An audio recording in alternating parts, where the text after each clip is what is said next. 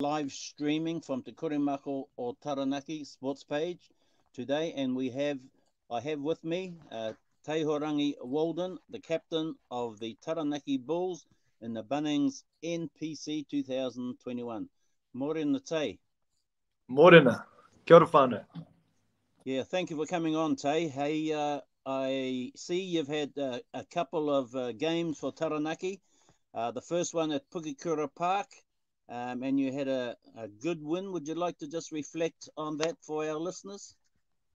Yeah, I guess the best thing about that was it was the first game of the season. It's always nice to start with a win. So it was even more of a bonus to play at Pukekura Park. What an amazing venue to play at. And just in front of your home people and so condensed, everyone was close to the action, and it felt like they were right there on the sideline with us. So we were very stoked with our first performance there. It took us a bit at the end to sort of get the win, but yeah, we got there in the end. I think we had a good start, but we sort of let them in the game later. So it was hard watching from the sidelines at the end. I think it was a commendable win in terms of that team that you beat. Actually, you had a playoff last year for promotion relegation, so well done for the start of the season. Yeah, thank you. After that, you travelled up north. I'd like to just reflect on that game. Yeah, we went up to play the Taniwha up in Whangarei there, and it's not an easy place to play. I think the last 2 years for Taranaki, we've gone up there and we've lost. So it was a big game for us, and we knew you're only as good as your last game. So going up there, we sort of had the mindset we're going to have to turn up and play. Those boys never roll over, and they come out firing at the start. And I think we're a bit slow to sort of get into the game. We sort of made too many errors, tried to throw the ball around a bit, and sort of got taught a bit of a lesson in the first half. But yeah, we came out in the second half, and yeah, we were fortunate to sort of run away with the game in the end. But it wasn't easy, but we'll take the win. Yeah, well done. And then you've had a couple of postponed games. Last week you were supposed to play Waikato, and tomorrow, being Saturday, you're supposed to play Manawatu, but those two games have been postponed. And your next game, of course, is against Counties Manukau. I suppose you and the team would be looking forward to that? Yeah, I think we are really excited about the season ahead because obviously, like I said, we got off to a good start. So it'd be nice to carry on and get a few more wins for the boys. But yeah, we're like everyone else, sort of a bit uncertain around what the rest of the season looks like. But the main focus at the moment is just making sure the boys are all healthy and spending time with their families. And yeah, hopefully we can get back out there soon and do what we love. Right. In terms of team, how are you keeping together in any way or form? Are you not allowed to get together to sort of practice, but individually, have they got specific programs, or is everyone just doing their own thing like you're doing? And maybe you could tell those that are watching what you're up to Yeah, keep no, it's a yourself bit of mentally and physically fit. yeah. It's yeah, uncertain times, obviously with COVID, like I said earlier. So we're just sort of remixing things and having to do our own sort of gym sessions at home and just sort of freestyle what we've got. Obviously, a lot of boys don't have all the equipment that we do have when we're together as a team training. So boys have been keeping in touch via Zoom and on our WhatsApp and whatnot, just to check in on each other and make sure everyone's doing all right. But Right. it's sort of just up to the individuals to sort of make sure they keep fit during these times. We don't know how long it's going to go for, so boys are chucking up their workouts that they're doing, just trying to encourage each other to sort of do the mahi as well. So far so good. We're sort of 1.5 weeks in, and there's been a lot of content popping up. Boys all seem pretty happy and enjoying the family time, but everyone's dying to sort of get back out there as well. So hopefully all going well. The announcement this afternoon is good and we can sort of get back into our rugby in the next few weeks. But yeah, we're just sort of working hard by ourselves and just trying to encourage each other to do the same. So when we do get back out there, we're good to go and we can carry on that form we started with. Yeah, well, we hope you can get back into gear too as soon as, because as a supporter, I mean, we're all looking forward to the Bulls playing for the rest of the season, and hopefully they do well. Now, you're a co-captain, is that correct, along with Mitch Brown? What responsibilities does that carry for you? Yeah, no, it's sort of it's a proud responsibility to have. To be captain of any team is pretty special, and to be the captain of co-captain with Mitch of Taranaki Bulls is awesome. Both of us were sort of grew up here in Taranaki, and this region means a lot to both of us. So yeah, like I said, pretty special. For the responsibilities, I guess it's more just the leadership on the field, making sure that we're making the right decisions.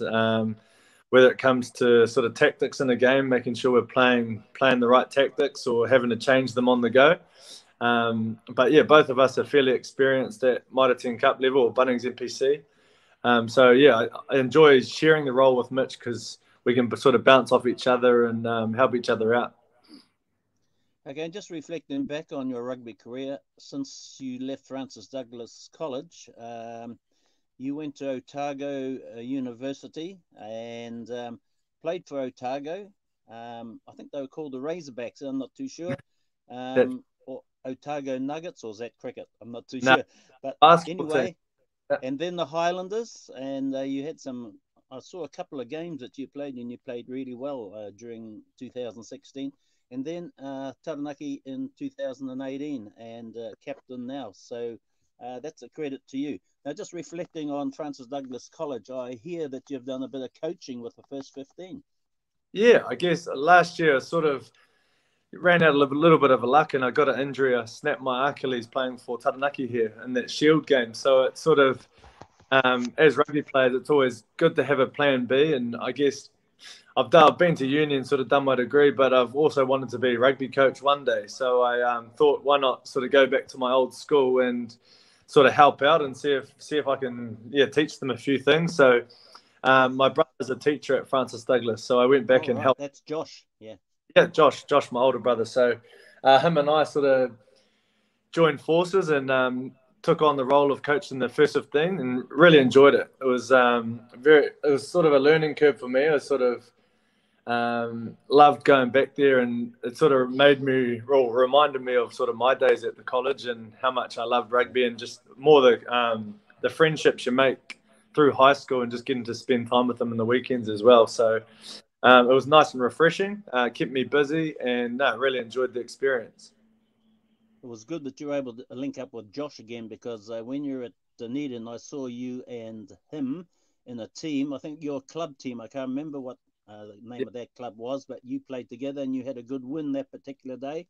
And Yeah, your dad and I were down there for other business and we were able to catch up. To me, that was very good for me because we were inside that stadium that, you don't get wet when you go to play rugby, although it was quite breezy.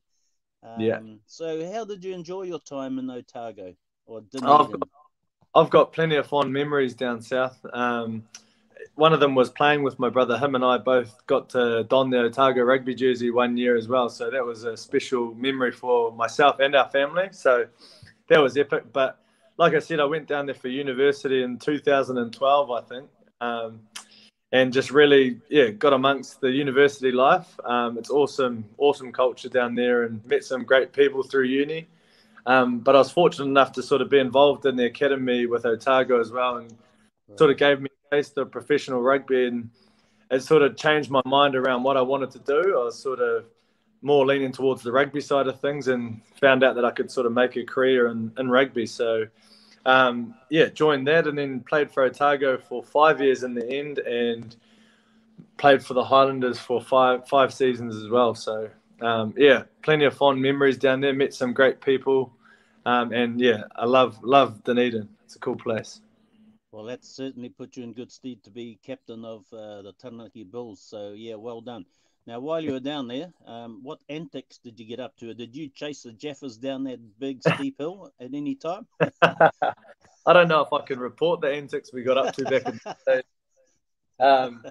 No, plenty of good stories, and often catch up with uni mates and reflect on the times we had over a few beers. So, yeah, like I said, I probably can't tell those stories we got up to, but there was plenty of good ones. Not only with the rugby side of things, but off the field too, meeting people from all around New Zealand. And the cool thing about uni was you build these connections, and still to this day, you bump into people that you're at uni with and in random places. So I go to Auckland, I see someone I went to uni with, and plenty of fond memories. Now, during your rugby career, you've also played for the New Zealand under-20s, and you visited France, toured France, and next year they have the World Cup there. And any intentions of sort of revisiting France at any time, either as a supporter or maybe you could make the team? Absolute bolter. No, yeah, I'd love to France, but I think that's one of the beautiful things about the game of rugby is that we get to travel to these countries that I never would have thought I would get to as a young fellow growing up. So yeah, I'm fortunate enough to travel to many places around the world, but France being one of those. And I loved my time over there. I think we were sort of over in France for just under a month, playing in the World Cup for under 20s. So it was a special time. I had my family come over as well, so I got to share that memory with them, which was pretty special. But yeah, it is awesome. And I love the travel, and hopefully I can do a bit more of it yet. And the other thing was that you've also played for the Māori All Blacks. And any reflections in terms of that experience? Oh, it's an incredible experience, and it's probably my proudest achievement as a rugby player. Hone is playing for the Māori All Blacks. Yeah. It was a dream of mine growing up. It wasn't necessarily playing for the All Blacks, but I always loved the Māori All Blacks, loved the haka, and as soon as I got into that environment, it was just it was unreal. Just having that connection with the boys already through our Māori whakapapa and whatnot, and then just learning more about our culture and singing waiata and connecting that way was pretty special. And it doesn't take long, as you're aware. It sort of takes a day, and then you sort of feel like family already. So, I was fortunate enough to play for the Māori All Blacks for 3 seasons. So, yeah, it's definitely a great team to be a part of, and something I'll hold close to my heart for the rest of my life.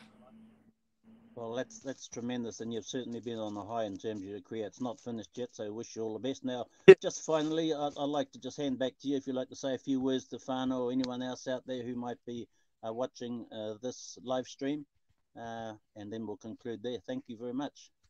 No worries. Awesome. No, probably just to everyone, just make sure everyone's keeping safe out there during these times. It's a great chance to connect with whānau and spend some family time within our bubbles, obviously, but just enjoy the downtime while we can and make sure we're sort of checking in on our mates. Probably the most important thing, even if it's just a phone call. It'll make someone's day. So hope everyone's keeping well, and hopefully we can all connect up soon once we're out of this.